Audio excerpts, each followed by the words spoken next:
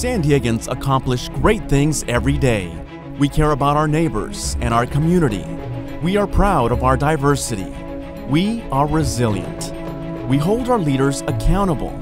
We live in one of the most dynamic cities in America, the San Diego Union-Tribune, telling San Diego's story for more than 150 years.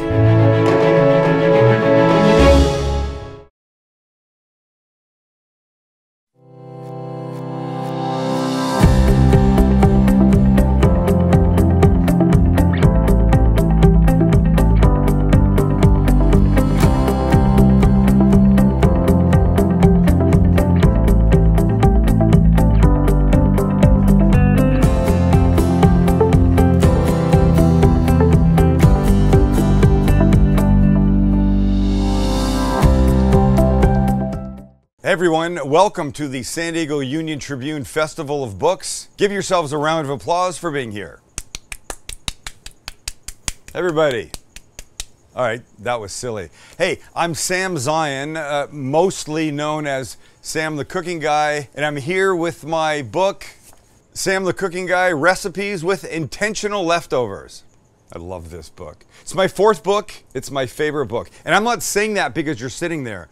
I'm saying that because it's my favorite book. So look, here's the deal. I changed the way that I cooked a few years ago. I'm not proud of it, but I used to be somebody that would not hang on to leftovers, not hang on to extra pieces of vegetables that I was cutting but not using. I'm not proud of that, but that was me. And I don't remember what recipe it was, what changed it, but I'm telling you at some point I went, I should hang on to that. I'm sure I can do something with it. And then the thinking transformed into, well, if I'm making a piece of chicken to have just as chicken tonight, I bet there's some way that I can repurpose that chicken for tomorrow in potentially a way more interesting way. I mean, look, people cook all the time and they make like a whole bunch of chicken and they're eating chicken Monday, Tuesday, Wednesday, Thursday, Friday. And I don't know about you, but that just gets so boring I just want to poke my eyes out. Hence, recipes with intentional leftovers. We're making things, but then we're finding other ways to use them. Make my favorite salmon. It's crispy salmon, my wife's favorite. We make it all the time. But don't eat it exactly like that. Then turn it into a really delicious soup, or turn it into salmon avocado toast. Do cool stuff with it. Perfectly roasted chicken. Turn it into other things besides eating it like chicken. So today I'm going to show you one of my favorite recipes in the book, the reverse sear. How to cook a steak so perfectly that when it's done, there's no gray ring. It's gorgeous, medium rare, end to end, top to bottom, side to side. And of course, eat it like a steak. It's a steak. It wants to be eaten like that. But then you can turn it into things. And we're gonna turn it into this beautiful Thai beef stir fry. And I know you might be thinking, but Sam, we've already cooked the steak once. Won't we be cooking it a second time? And I say, hey, who's leading this class? Don't you worry about that, Sparky. I got the con right here. The con, is that the expression? I don't know. I got the con. I think that's submarine talk. I don't know. Conning tower, that's what it is. The main guy in a submarine. I guess the captain or who's ever in charge at that moment. It's that periscope thing that goes up and down. I believe that's called the conning tower. Hence the expression, I've got the con. So, we got to get going. We got to get our steak into the oven. Let me show you how I prep it. Then we're going to make this little sauce for it. It's going to be so great. You're going to want to reach through the screen and grab this stir fry when we're done. If you can pull that off, then you should be teaching us something here instead of me. All right, check this out. Should be obvious, this is the steak. And we're using a ribeye because I'm a fan of ribeyes. I think they're delicious. I really think they're the way to go. And this is what we've got. So let me show you how to season it. It's very simple. Little avocado oil. You do not need to waste your expensive extra virgin olive oil on this. That would be a waste. And all we're going to give it is kosher salt and black pepper. Kosher salt because it's the way to go. Chunkier grains. It's what every restaurant cook uses. There's no additives, no anti-clumping agents. It's the way we like to cook. In fact, because it has big chunky grains, there's less sodium in a tablespoon of kosher salt than there is in iodized table salt. And I'm using avocado oil because it smokes at 500 degrees, which is pretty much about as high as it gets, in an oil neutral clean flavor, and it's good fat. Now for cooking it. In the oven, I like to use a rack. But because I realize not everybody has one, the book has proposed a little hack, and that is 2 slices of onion. It's perfect for it. It keeps it off the deck. For me, that's really the main point of this. And that's it. You lay your steak on top of that, and it's ready to go. My oven is at 275 degrees, and I know that sounds low, but trust me, that temperature is going to cook the steak beautifully, evenly, and perfectly. And we're going to know it's a perfect medium rare when it's between 130 and say 133 degrees. And we're going to know that because we're going to use an instant read thermometer, digital version like this, probably 20 bucks on Amazon, greatest thing ever. Or one of these guys, right? This goes into the steak, this sits outside of the oven, and then it will tell you when it's ready. It will beep. They make these things these days that will tell your phone when they're ready. But what are you doing? You're gonna go grocery shopping while you got, forget it. Pay attention to your food, ladies and gentlemen. That's important. I'm putting this in the oven. I'm gonna come back. We're gonna make our stir-fry sauce, cut some vegetables, and get closer to eating this, and it, oh my, is gonna be great. All right, we're gonna start by making the sauce that is gonna go into the stir fry. And we begin with 2 tablespoons of soy sauce. 1, 2, rough approximation. It's like hand grenades. Close enough is good enough. 1 tablespoon of fish sauce. And if you're scared of fish sauce, thinking, it's gonna be all fishy and gross, it's not unless you're 3 years old, and I don't think any of you are 3 years old. It's just gonna give that really gorgeous boost of flavor in the form of something called umami that makes everything better. So go with it. I would hate to think that you would buy the book. That came out wrong. I want you to buy the book. I'm encouraging you to buy the book. I would hate to think you would own the book, get to this recipe, and then go, oh, fish sauce, it's gonna be gross, and leave it out. Don't leave it out. You'll never know it's there. You'll just take a bite and go, oh, this is delightful. He's a genius. I don't know how he pulled this together, but it's fantastic. That's what I want from you. I really do. Leave the fish sauce in. Ever had anchovies in a Caesar salad? You don't taste anchovies, right? You taste delicious Caesar salad. Fish sauce is made from anchovies. It's all coming together now, isn't it? We're here for a reason, ladies and gentlemen. We're here to improve our food lives. You don't get anywhere unless you try new things. To push yourself a little bit, just a little bit. And having you add fish sauce, which is now readily available in almost every Western supermarket you walk into. If they've got it, you can have it, use it, and be happy with it. Back to the sauce. Next in is the juice of a lime. Lovely, lovely. A teaspoon of sugar that looks like this. And we mix. Just till the sugar is dissolved. Of course, you can do this ahead of time. You can do anything ahead of time. Cook the steak the day before. Have it the next day as this. Stir fry and you'll be very happy. Okay, let's cut some vegetables. All right, here's what we've got. We've got yellow onion, we've got red pepper, we've got ginger, and we've got garlic. We need all of these. So start with the red pepper. I need like a half of one of these. So I'll just take the sides off like this. Now I don't want this little, I can't remember what that's called. Membrane? Membrane. Thank you, Chance. We'll take that out. I mean, it won't kill you if you leave it in. And now we'll cut this thin, depending on how you like it. I like to encourage people to think about how something is going to be served. Now, these will shrink down a little bit, but I think an easier bite would be to have them, just like that. So we'll do that to both sides. Some of you may be saying, oh, look how lovely his knife cuts. 2 things. 1, it's a Sam the Cooking Guy knife, but more importantly, I do this little thing called sharpening them on a regular basis that you really should be doing, because if you're not, you're dealing with a dull knife, and that's no good for anybody. All right, half of an onion, yellow. If it was red, it wouldn't be the worst thing in the world. We'll just make some small cuts like this.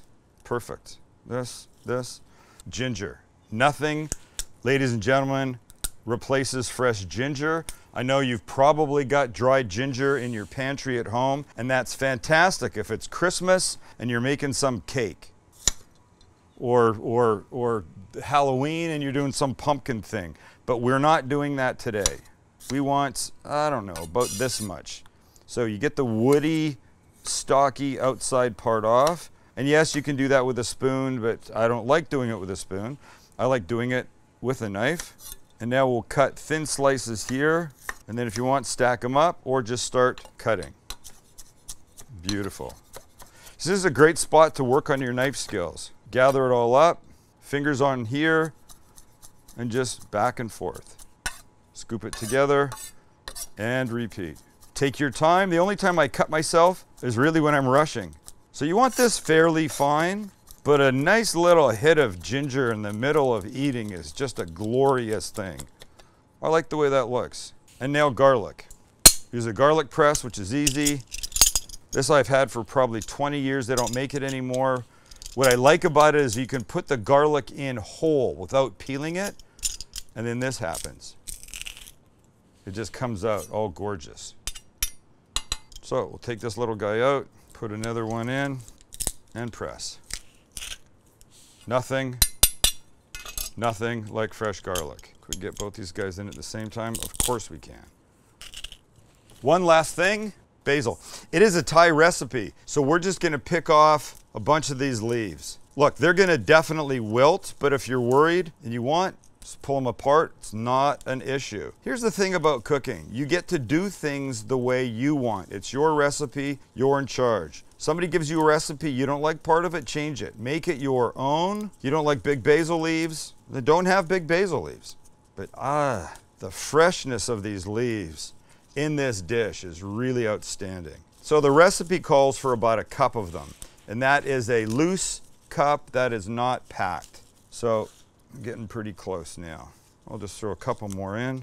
And look at what we've got. We've got our basil, we've got our garlic, we've got our ginger, we've got our yellow onion, we've got our red peppers. I say we're pretty much there. I gave it a great haircut. Okay, I'm set, this is set, the sauce is set. Let me check the steak. When it's ready, oh, we're ready. And it's ready. Is one of the things that I like about using the onions instead of the rack is that now you've got these gorgeous onions, all soft and amazing, that you can cut up and put in anything you're using this steak with. We'll put it here, looks nice. Now, here's the deal. If I was going to present this steak on a plate, like for a regular dinner, I might put it in a cast iron pan for 45 seconds to a minute aside, super hot pan, to give it a little bit more color. But for our purposes today, this is gonna be just fine. But the real test is this. We'll cut, and that's what the goal was. The goal was even. And that's beautiful. I love it, I love it. So here's what we're gonna do. We're gonna cut some thin pieces of this because that's what's gonna go into our stir fry. Just get them nice and thin. Perfect. It's moist, it's tender, it's gonna have amazing flavor. I mean, come on. So we'll cut this guy up. All right, perfect. Maybe one bite while I'm here. So a bite of the steak, but a little bit of the soft onion too. I'm so happy. But not as happy as I'm gonna be when this is complete as this stir fry. My flat top is on. I say it's time to cook. All right, so I know the book says wok or pan, but I like this big flat griddle. First some oil and then all of our vegetables right in the middle. And we do this. Break them up. Let everybody get the benefit of the garlic, the ginger. I've got gardeners showing up next door, and that's okay. They're coming because they know how this smells. So this gets, you know, a couple minutes just to do its thing, start to soften a bit. You don't want to go too far. We want to keep the vegetables crisp, tender. So really no more than a couple minutes. And this part is just warming through the beef. Obviously, it's already cooked and gorgeous. So a minute or so here, and then the star of our show, the sauce. And we mix it in. I'm telling you, ladies and gentlemen, if you were standing in front of me right now, you'd be very happy. And last but not least, our gorgeous basil. It'll wilt, it'll soften, and it will add that one bite that you can't get from anything else. And when it's there, let's take it off, put it in a bowl.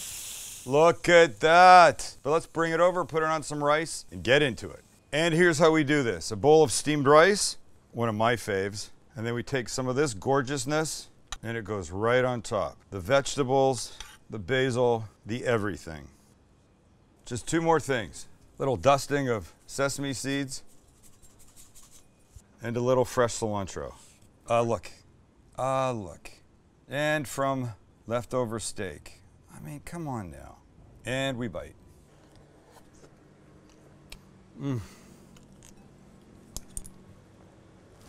The lime, the basil, the fish sauce that I would never even know was there makes this incredible.